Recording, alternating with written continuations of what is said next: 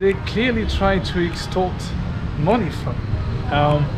I mean, I said with the smile, but I wasn't laughing when I was up there. We say no touching, no touching, not on the first date. This is the face of my daily budget for food. How genuine is that? Which one? That is not the genuine. That's good. He's being honest. They were very good at taking my money, no problem. But giving me my visa, problem. Good morning, people. Namaste. I'm riding downtown Kathmandu. Pretty cool. I'm going to sort my visa out because I'm still riding like I'm legit in this country, but I'm clearly not. So I've got to go to immigration this morning. As you know, I just arrived last night, and that's pretty much the reason why I came to Kathmandu to get my visa, because otherwise I would have taken my time, because the way from the Indian border to Kathmandu I pretty much crossed the whole country. We say no touching, no touching, not on the first date. I'm pretty sure I've got to go right. I'm pretty sure. I'm just first day in the new capital and I'm saying I'm pretty sure I've got to go right. I have no idea where I'm going, guys. So busy street, eh? And there's a lot of people. It must be university around here. Yeah, there are so many young people. There must be schools and unis and stuff in here. Yeah, you see Australia, Canada, UK, USA, it's the same everywhere, isn't it? IELTS, PTE. Yeah, the bike is making a funny noise, and I think someone in the comment section said that it's probably, yeah, since I fell in the river, it might be coming from the air filter. Department of Immigration. That's where I just spent the past 3 hours. It took me 3 hours to get it sorted, but yeah, it's all good now. I'm all legit, all legal, so I can move on. Bike is parked here, but before I leave, let me tell you a quick story. So you see, they gave me 15 days. How can I explain what just happened? After a few minutes, so they started to obviously they wanted to know what happened. I explained to them the story that I was let through pretty much, and then when I realized, I went back, but they couldn't give me a visa because it didn't have authority, and they asked me to go to Kathmandu, that I would have to pay a daily penalty, which is fine, which I paid for, but the penalty is supposed to be, you know, X amount of money per day, which is roughly $5. So this I paid. I even paid a little extra. I paid $40. But then what I really didn't like, and that unfortunately shows the system is a little corrupted, they clearly try to extort money from me. I mean, I said with the smile, but I wasn't laughing when I was up there. Eventually I got away with it. Basically, at the beginning, she listens to my story, and then she goes, I said, I'm sorry, I didn't do anything wrong. She agreed with that. She was like, yeah, I know, but you know, you have to still pay your penalty fee. I'm like, that's fine. And then she goes like, the penalty will be 50,000 rupees. I'm like, what? Why? And then right away she goes, but I can arrange something. If you tip the right person 10 or 20,000, I can bring the penalty down to 5,000. I'm like, what? Is it how it works? Like, I thought it was, you know, just a penalty, just a one-off fee, and that's it. And then I start thinking, I'm like, that's not right, you know, I shouldn't be asked money like this, especially under the table. Last time something like this happened to me was when I was about to enter Iran, which is also a bit of a special country and known for its not very scrupulous authority. But anyway, I didn't even bribe the guy, because I was told that I should bribe the guy. It was back then, it was to enter the country, and I didn't do it, and eventually they still let me in without any bribe. But here, for the first time, the immigration agent asked directly money. So I know I used the word extort, like, you know, extortion attempt or something. It's a bit of a big word, I know that, guys, but at the end of the day, that's what it is. They tried, you know, she tried to get money from me, or bribery, let's say attempted bribery, but the other way around, I don't even know if you call that attempted bribery. Anyway, eventually I got away with it. I think she didn't really know how to ask the money, so I just paid the normal penalty and all, but maybe she realized that I wasn't very happy with the situation, that I had paid what I was owed to pay, you know, what I was supposed to pay. I did pay for it. I did pay the penalty. I apologized. I was very apologetic because I know somehow it's also my mistake. It's all good now, it's all done, guys. Let's go for a little ride. I'll see you soon. Okay, so I just went to the dealership, but the owner, which is also responsible for marketing, is not here, so I'll have to go back. I'll have to come back. I'll probably go back tomorrow. I actually had a chat on the phone with him, and he said he wanted to meet me, so it's a good start. What I'm trying to do, guys, because I want you to understand why I go to Ducati, well, it's quite straightforward. I want them to help me with maintenance. So basically I've been thinking about it, and as a few of you mentioned in a chat, what I pretty much do for Ducati is free advertisement, taking the bike all around the place like that, always, you know, speaking good about it and stuff, and the channel starts to generate some views. Got my Instagram as well. I had a lot of people inquiring about the bike.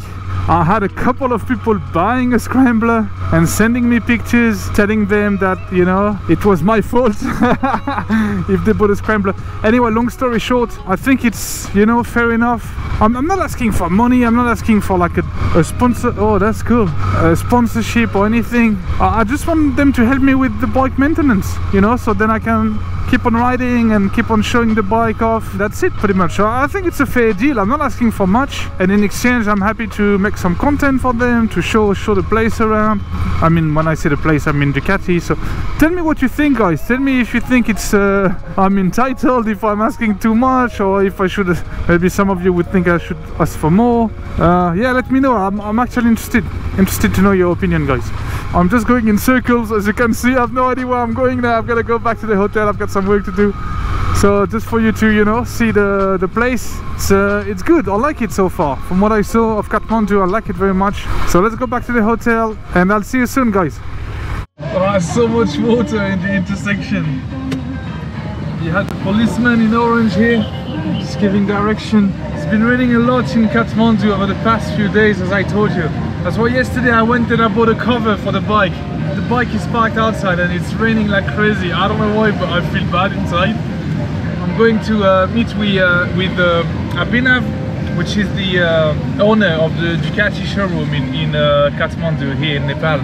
I just stumbled upon Mr. Zanak. Mr. Zanak is the local taxi driver, and he's taking me there. How you doing, brother? Good? Zanak is from a village not far from Kathmandu, and he comes here to work and live. He's looking forward to reach Ducati and see what's gonna happen there. So these two gentlemen took me out for lunch. We had beautiful lunch in the 1905 Suites, a very fancy and cozy place here downtown in Kathmandu. I've got Mr. Sabal here.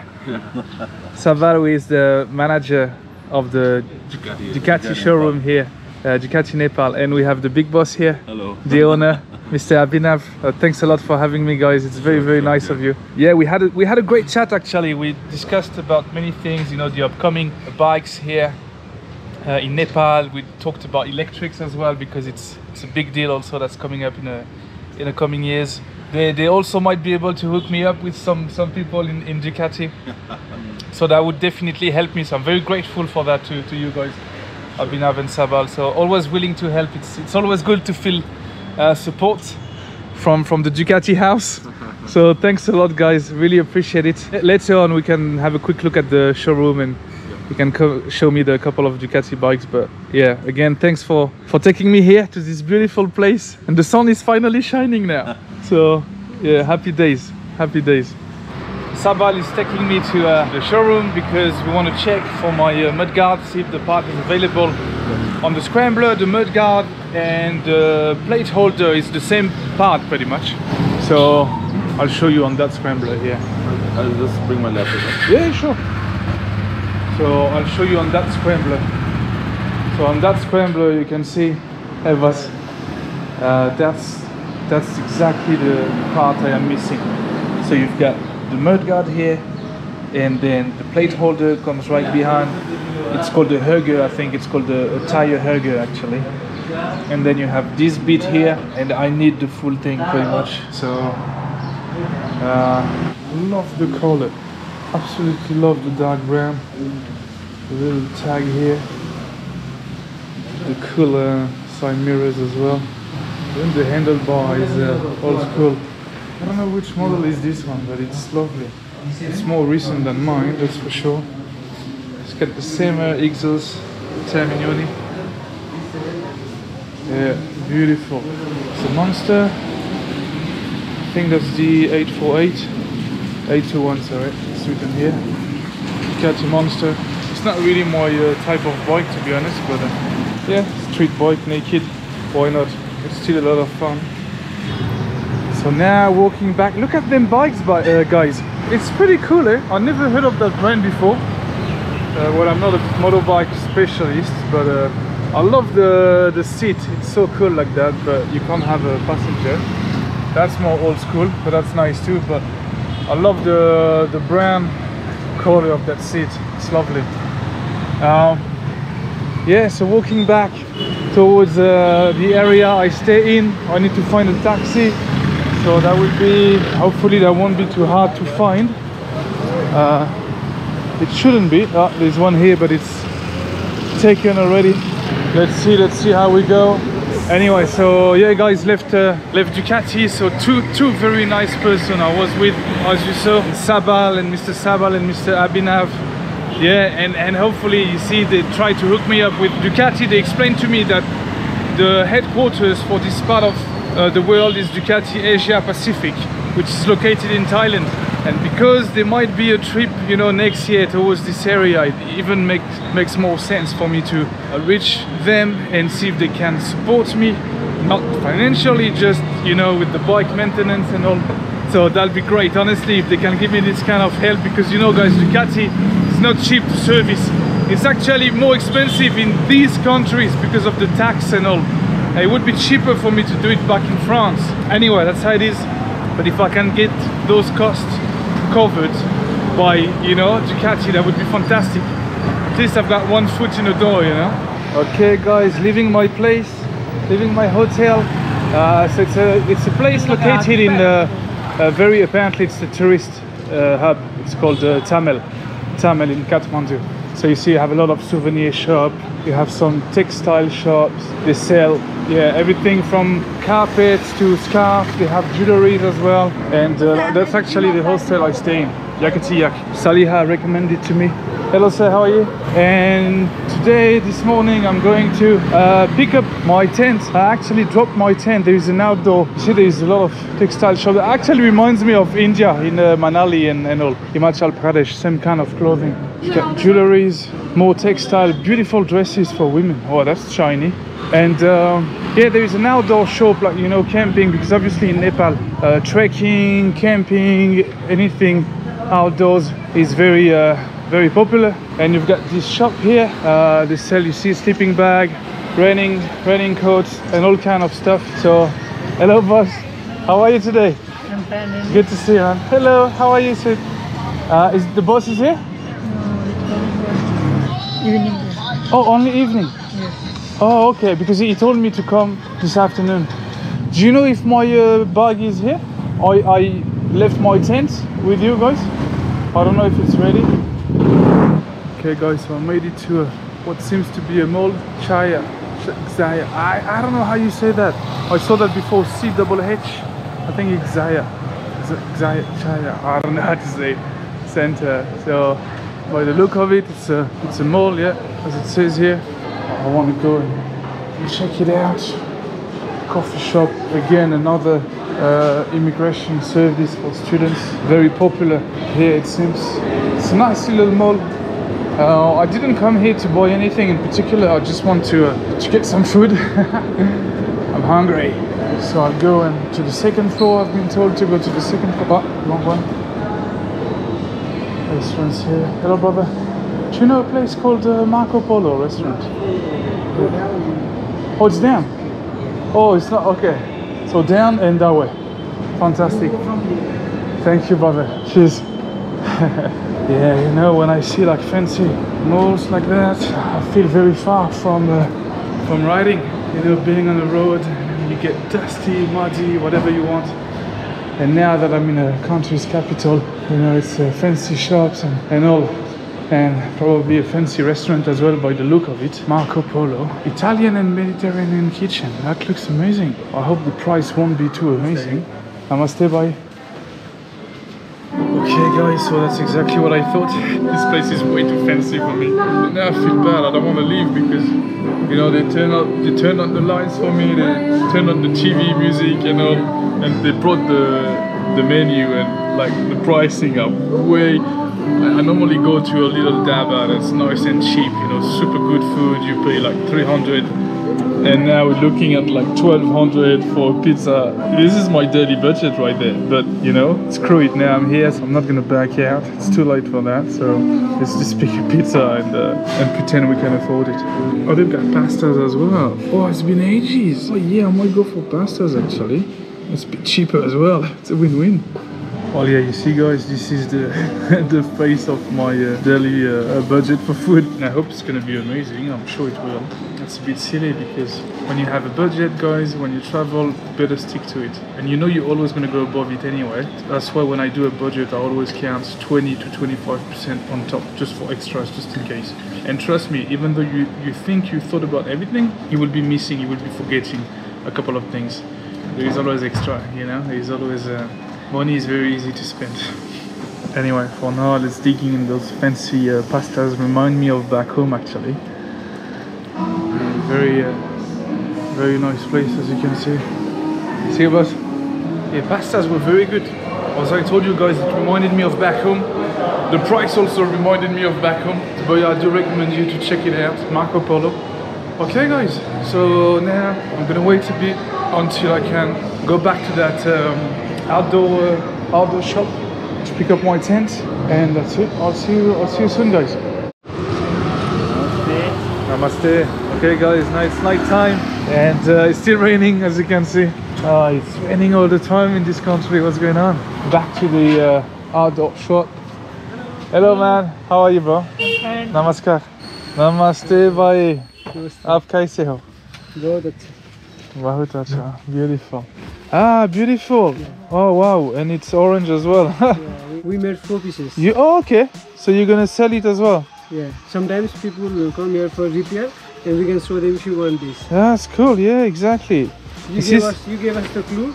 Yes. You gave us the sample, so we. Oh, I want to share of the business now. I want to share of the income, because pretty much I turned up with my destroyed tent bag. Yeah, they pretty much custom made a new one for me, which is waterproof. This is the waterproof. Yes. Waterproof one, the Gore-Tex one. Yes. Oh, Gore-Tex. Yeah. Oh, that's beautiful. It is really waterproof. Don't worry. That's awesome.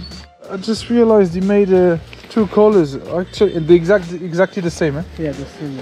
I might go for the brown, although this would be better for the bike. 1.5 inch bigger than yours, so that you can fit it easily. Ah, perfect. Yeah, because I'm very bad at folding my tent, so that will help.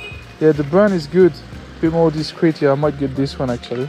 So I was looking around and they have a lot of good stuff. You see, I need a raincoat as well, so I might get one of them. Now the question is, how genuine is that? Which one? That is not the genuine. That's good. He's being honest about it. I like it. We make it by ourselves, and this is our brand, Dolpo. That's the local brand. Yes. Dolpo. Okay. That is our. Like you mean from that shop or Nepali brand? We just sell this. Okay, but that's a Nepali brand. Yeah. Oh, okay, I see. Nepali brand made from Nepalese people. Made by Nepalese. And this meaning is also of the one place that is in Dolpa. Oh, so Dolpo is a place, okay. Yeah, but so that means it's not Gore-Tex quality. Yeah, then. but it is Gore-Tex. It's still Gore-Tex. Yeah, it's still Gore-Tex. Yeah. Yeah. Okay. The fabric is Gore-Tex. Okay. The company is not real. The company is not real. Yeah. It's the Nepali North Face. Is that waterproof, bro? Yes, this is waterproof. Yeah. And it's would you say it's good quality, or you have better quality than that? We have better cloth than this. You have better? Eh? Can you show me? Bye.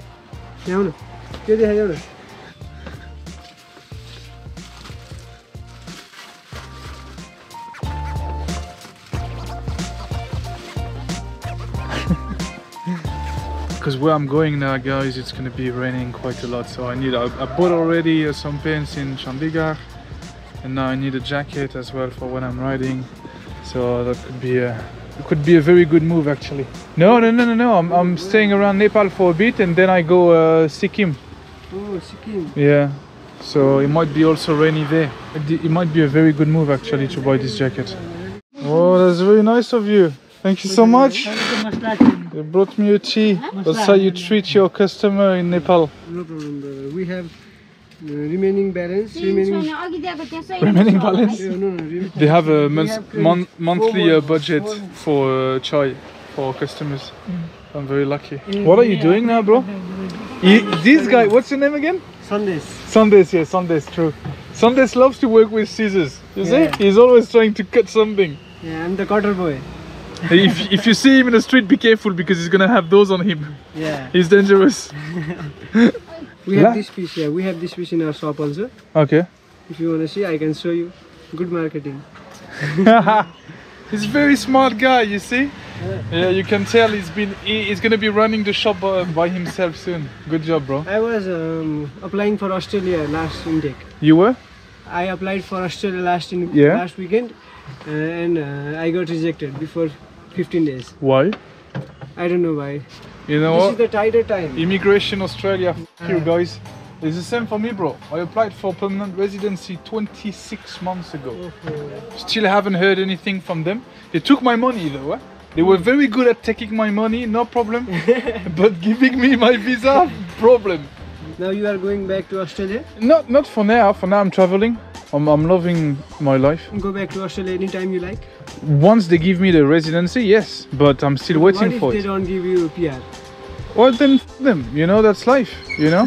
I mean, what can I do? I paid, I applied, I studied there. I studied my solar energy business there. I was paying tax, I was even hiring Australian people. My visa ran out. I applied for permanent residency because I studied there. Remember I told you? And when you study, it gives you, yeah, exactly. PR point. Exactly, you know how it works. That's good, man. You've done your research. Where did you stay? I studied in Perth and then I moved to Melbourne to work. Perth was good for visa, right? Actually, it's because of Perth that I could apply for permanent residency because it's considered as a regional area, so you get more points. I was planning to go to Adelaide. Adelaide, I had my brother in there and he said come here for 4 years and take PR and go back. Yes. So I applied for to study IT. I wish you can get the PR, bro, because once you get it, you can I just got go. rejected and I'm studying second year in bachelor's in here. Okay. I'm gonna apply soon in January intake. Reapply. Wish you all the best, man. Wish you all the best. Sorry, remind me your name? Sundays. Sandesh. Yeah. Sandesh means message. Message? Yeah. Oh, he's got a only love message to deliver, this guy. Look at him, always smiling, always happy, very nice the way he treats the customers. So thanks a lot, bro. Appreciate it. You are the best. $6.50 for the bag. It's like $5 for the big one, or for the tent one, which they made especially for me, custom made, and $3.50, so total $1,000, which is like $8. So very reasonable because we need to keep our stuff dry, guys. Come visit us, Dolpo. Yes. Oh yeah, actually, yeah. Dolpo. Corona sale. Up to 70% off. Everything is on sale, brother. Bro, what's your name again? Chiran. Chiran. I'll try to remember this one. Chiran. Chicken. Like, Chiran, yeah. Chiran. Yeah, that's a good way to remember. Okay, Chiran. Sandesh. See you guys. Take care. Such a nice lads, eh? I'm very happy with the deal I made too, so happy days.